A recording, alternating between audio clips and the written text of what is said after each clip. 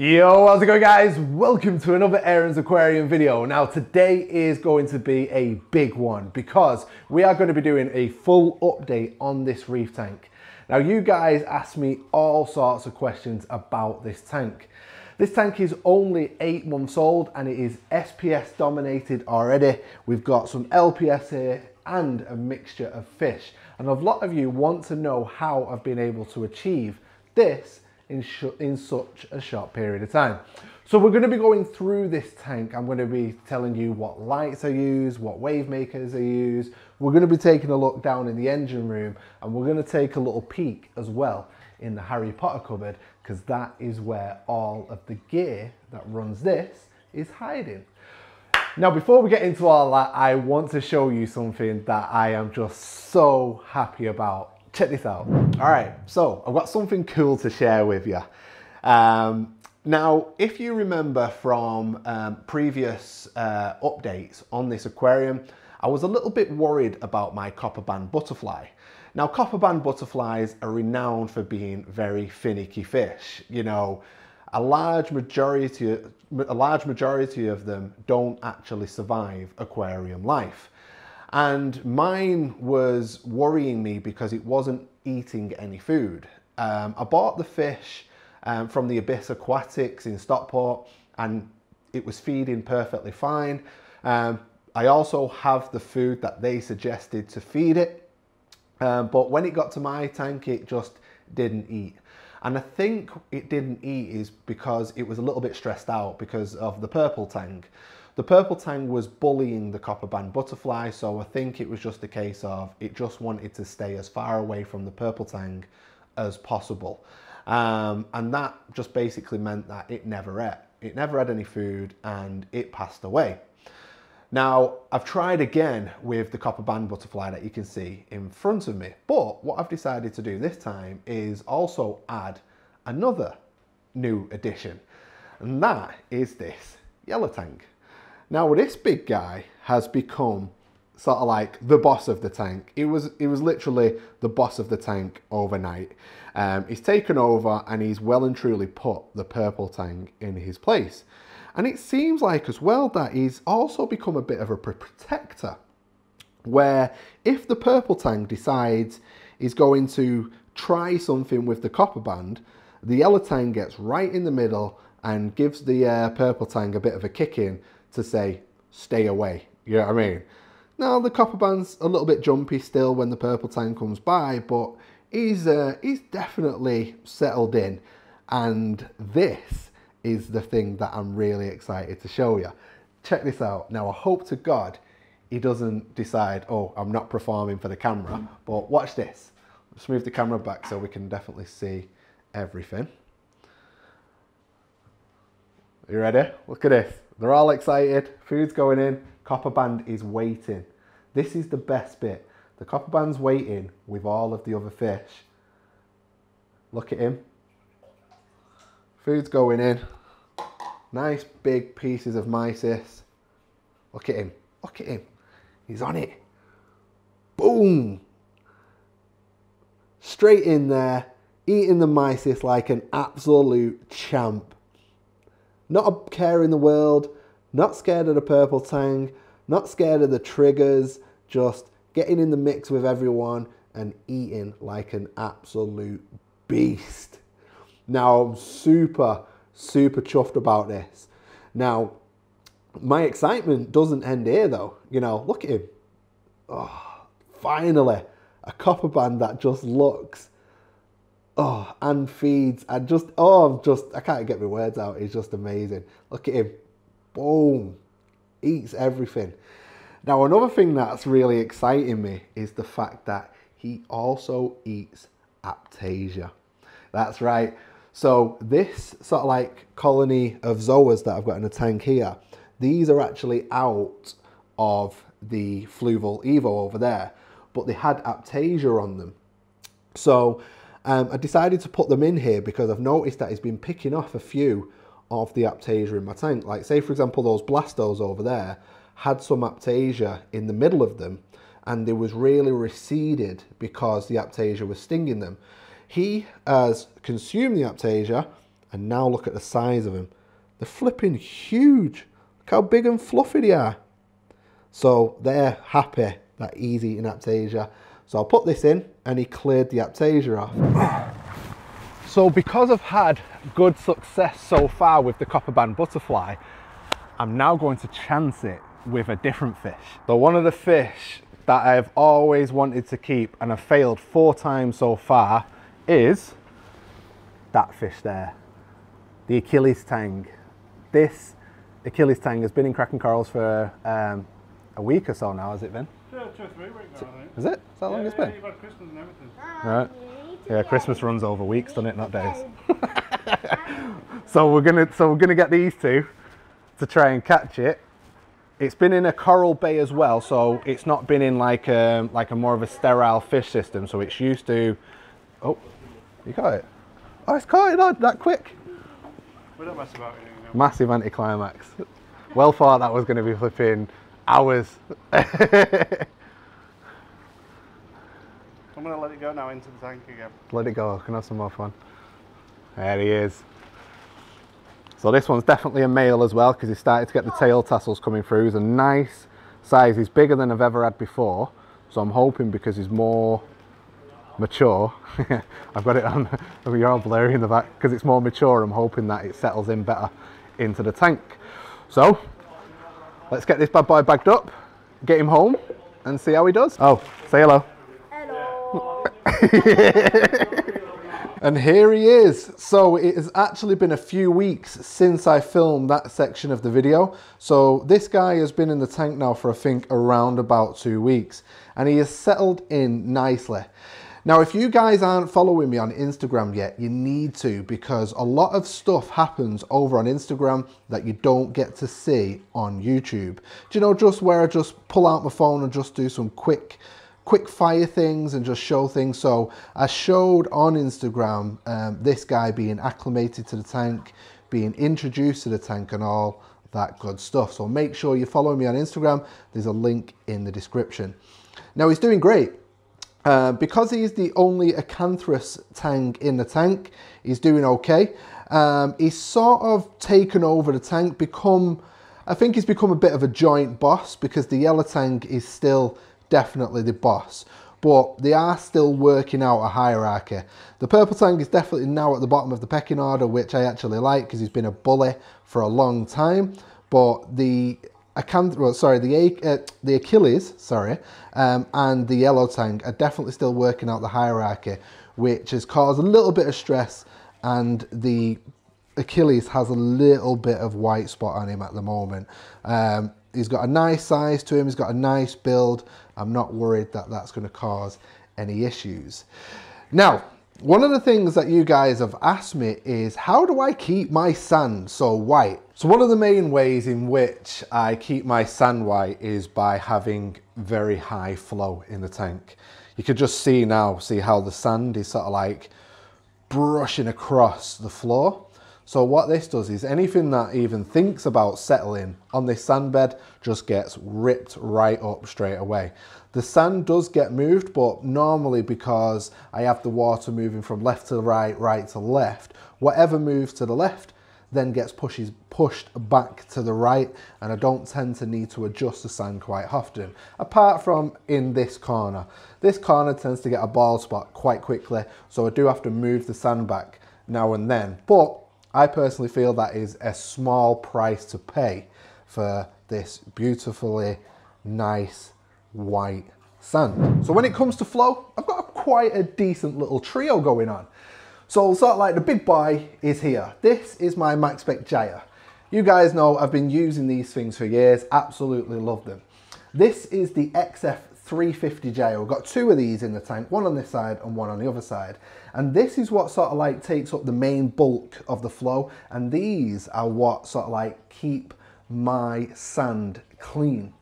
The reason why they do that is because they create this sort of like sheet of flow that goes across the top of the tank, giving that really good surface agitation that you can see, and then it hits the acrylic or the glass at the other end, comes down and then comes back across the floor of the aquarium, giving it that sort of like that sweep. It's like sweeping up. It cleans right across the sand bed.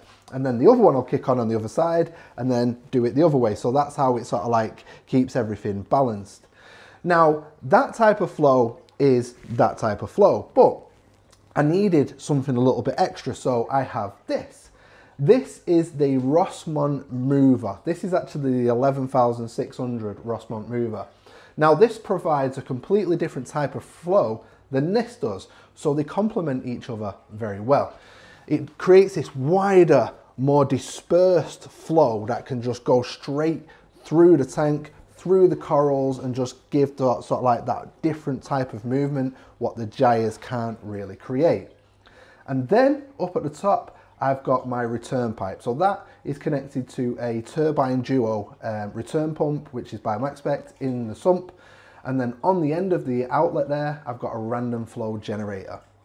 That thing is brilliant. It's just a piece of 3D printed plastic. That is a game changer. You might have seen the video that I made on that random flow generator. If you haven't, I'll put a link up in the corner for you to check it out. That basically just clips onto my return, and instead of having this jet flow, so like normally with a return you have a straight line of flow that just goes whoosh straight through. Corals don't really like that, but what this will do is it makes the water sort of like spin randomly. So not just like a clockwise, constant clockwise motion or a constant anti-clockwise. It'll go that way, that way, that way, blah, blah, blah, blah. It'll go all over the place. And it also widens the flow as well. It disperses it and spreads it out wider, a bit like what this wave maker does.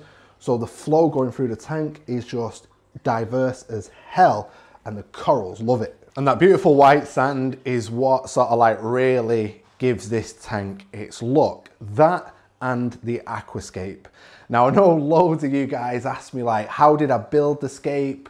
You know, it's amazing, you want one, etc, etc. And I didn't actually build this aquascape this time. I had this aquascape built for me by a company called Reef Tank Aquascapes. They're a UK based company, but they have just made it possible for Americans to buy their aquascapes as well. This aquascape was fully customized. It was like literally, I explained to Reef Tank Aquascapes how I wanted my escape to look, and they created it.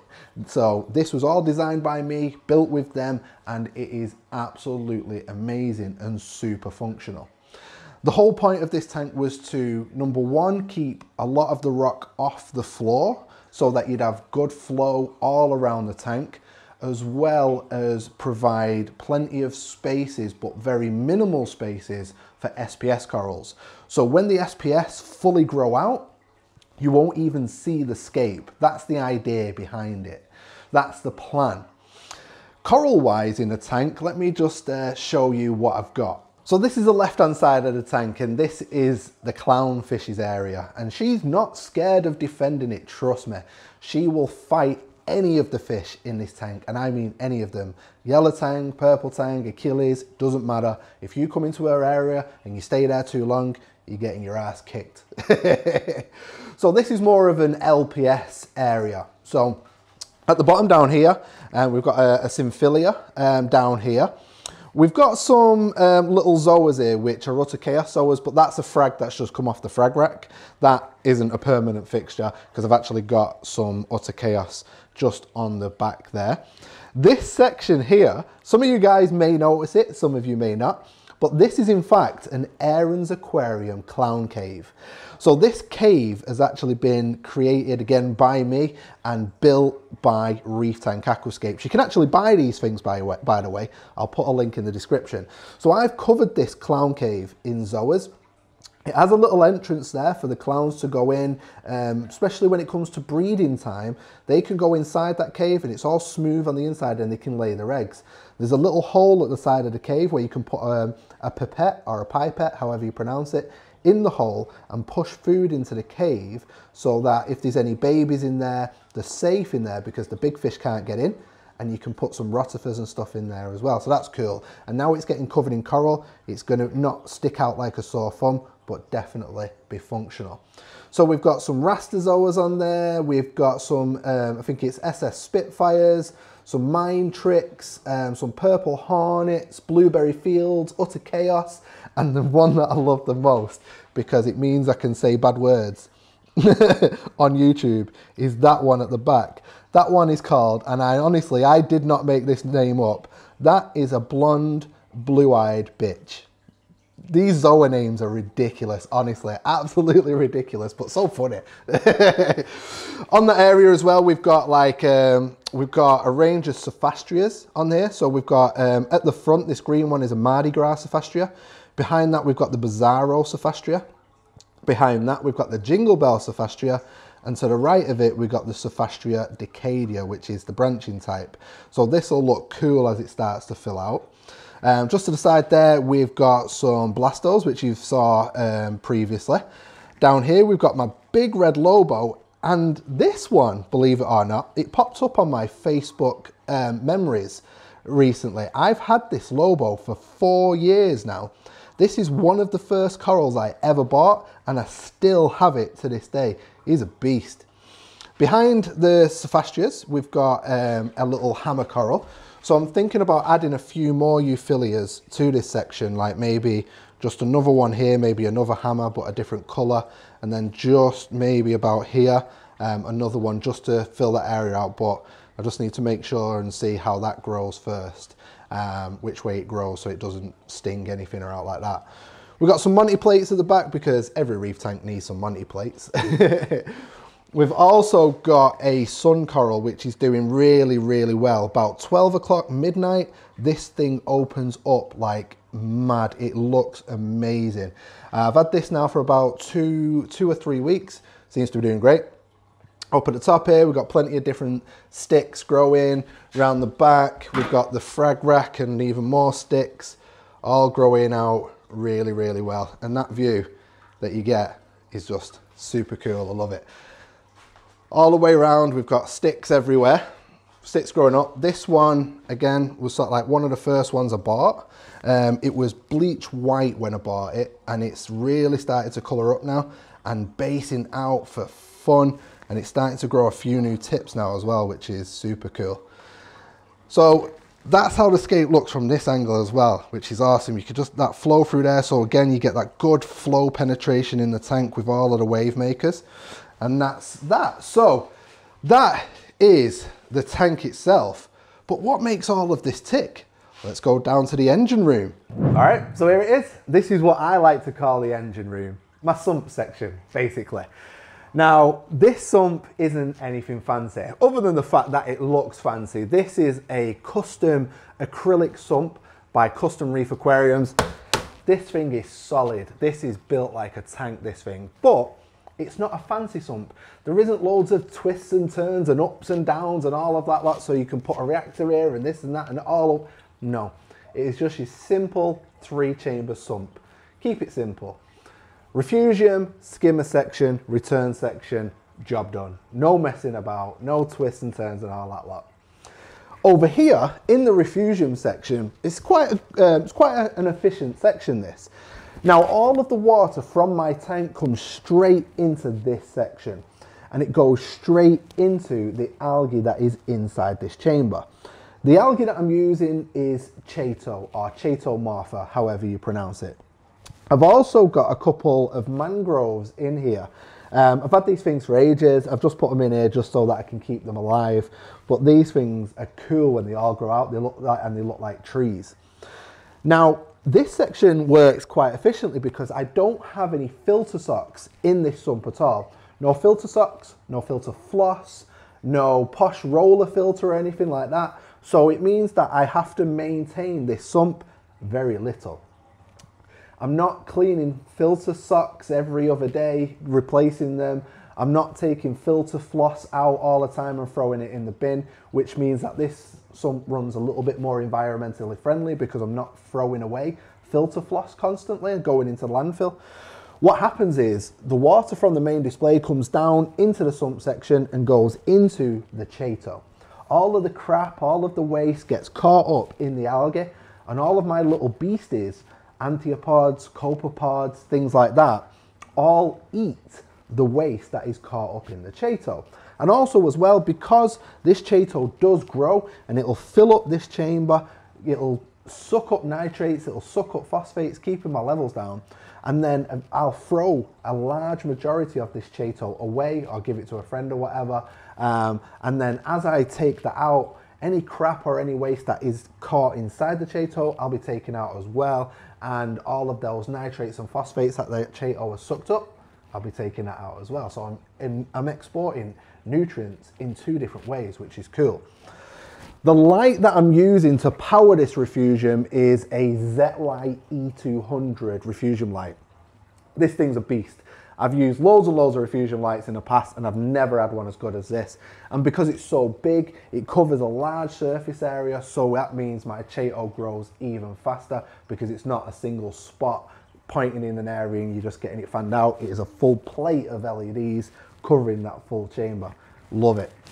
This section here is my skimmer / reactor chamber, but at the moment I'm not actually using the reactor because this is only used as and when I need it. So in this I'll probably put maybe carbon to polish up the water, but as you've seen, the water looks very polished at the moment. Don't need to worry about that. The water's crystal clear, it's like gin clear, and I'm not using filter socks, I'm not using filter wool, I'm not even using carbon at this moment in time, but I've still got that clarity. Goes to show, doesn't it? So when I need it, I might put phosphate removing media in there or carbon in there, but at this moment in time, nitrates and phosphates are bob on. Water clarity is fine, don't need it, so it's disconnected. And then in here we have got the MaxSpect Air Aqua Duo skimmer. This is a dual inlet skimmer, so it can take water in from both sides, and the amount of skimmate that this thing produces is insane, which helps me keep my levels down as well. I've also got a little damselfish in here, which is from a previous tank. Didn't really want to put him in the main display because he is very aggressive, but he'll be going in a new tank at some point, but he's living life out here in the moment. There's also a tail spot blenny in this sump as well, which I see every now and then. He was in the main display, but he must have gone down the overflow at some point and he's ended up in here. But they've been in here for months, and they're doing well because I don't have filter socks. There's plenty of food in there for the fish as well. And then in the final chamber, I have some MaxSpect bio blocks. I only have 2 because in the past I've put 6 in a different system and they work really, really well at reducing nitrates, sometimes a little bit too well if you've got too many of them, and that's a problem I found where I crashed my nitrates and I couldn't get them back up again because they had too many blocks. So now I've only got 2 MaxSpect bio blocks in there. They definitely do work. I've used them for a long time and they definitely kick the ass out of nitrates. Behind that, I've got a little 1,000 litre per hour MaxiJet pump in here, which feeds my UV sterilizer. And behind that, I've got a MaxSpect Turbine Duo return pump, which pumps the water back up to the main display. So just on the left-hand side wall of the cabinet, I've got a D&D 20 watt UV sterilizer, which is fed by that MaxiJet. And below that is the controller for the Rossmont pumps. So the Rossmont pumps are actually AC pumps, but they're able to be controlled via that waver thing there, which is really cool. And then just behind the tank, we've got the Harry Potter cupboard. And basically what this is a place for me to put all of my crap. So the tank looks all beautiful and all of the stuff that normally makes the tank look cluttered is in here. So up on the top shelf up here, I've got all my dosing products. You know, I've got my trace elements, strontium, some copepods, some phosphate remover, some coral food, some bacteria for the tank to help keep the tank clean, some phosphate media, coral dips, you know, just all sorts of stuff just to keep the tank ticking over. I've even got like an auto feeder and stuff like that. And then down here, this is where the magic happens. So we've got my dosing containers there, my magnesium, my calcium, and my alkalinity. They all get dosed via the eCoral doser. I also have the eCoral Light controller. So this monitors my pH and all sorts of stuff. I have the plug bars as well, so I can turn things on and off and yada yada yada. Full like controller and stuff. All my controllers for my MaxSpect stuff is all on this board. This place is a scruffy mess at the moment. I'm gonna redo it and make it look all fancy this year when I get a chance. Down here we've got the Reef bot. This is what helps me keep the tank looking as beautiful as it does. This is an automatic water tester and it uses normal everyday test kits. So I've got Salifer in there, I've got API in there, and I've also got Purple Pond in there for phosphates. That's the water container that it needs to clean itself out with. That's the waste container, and that is my auto top-up container in there. I've also got another container there which I don't use, but I use the D&D temperature controller as well to make sure that my temperature's always spot on. And that is the Harry Potter cupboard, really. It's nothing fancy, just gives me a chance to hide away all of this crap and make sure that the tank looks all beautiful. So there we go. That is the very first Reef update for 2020. And we can use this video now as a bit of a look back. When we get to December of this year, we can look back at this video and see how much corals have grown and things like that. Now, I know quite a few of you guys are actually subscribed to this channel for the Fluval Evo series, the super simple budget reef. Now, I'm going to be releasing the next video in that series next Sunday, so keep your eyes open for that. If you have loved today's video, make sure that you hit that like button. If you want to keep up with videos from Aaron's Aquarium, make sure that you hit the subscribe button, and don't forget to hit that bell so that you get notifications, because if you are following me for the Fluval Evo video, you'll get the notification when that comes out. But just a heads up, I always release my videos at 9 PM UK time on a Sunday. So there you go. Guys, thank you so much, and I will see you all soon.